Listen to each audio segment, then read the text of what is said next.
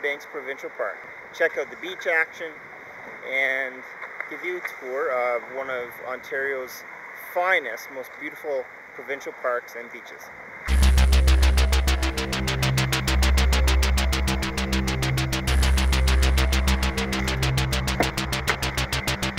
Alright, going to the beach. How happy are you with your new Fiat? I'm very happy. Every time I go and fill it up, it's $30. Well, it's $40 to fill it 30 liters, right? And I get 500 kilometers in the tank. 300 miles. 300 miles for 40 bucks Canadian. 40 bucks Canadian. 30 liters, which is about 7.5 gallons of gas. So 300 miles and 7.5 gallons. That is fuel economy. And what about the features of this? What do you like most about it?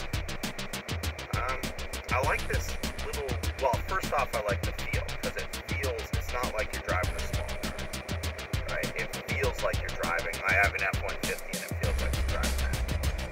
That's the review of the Fiat, the 2012 Fiat, this is the sport model? Yep, 500 Sport. 500 Sport. So this was a non-solicited product review, but it is the official transportation vehicle of Randy's bachelor trip.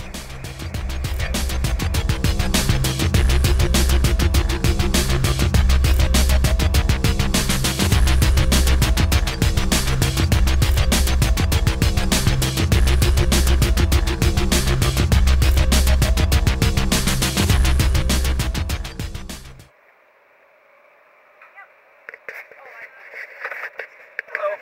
Just here for the beach today? Yeah. Yeah, it costs you $16. Okay.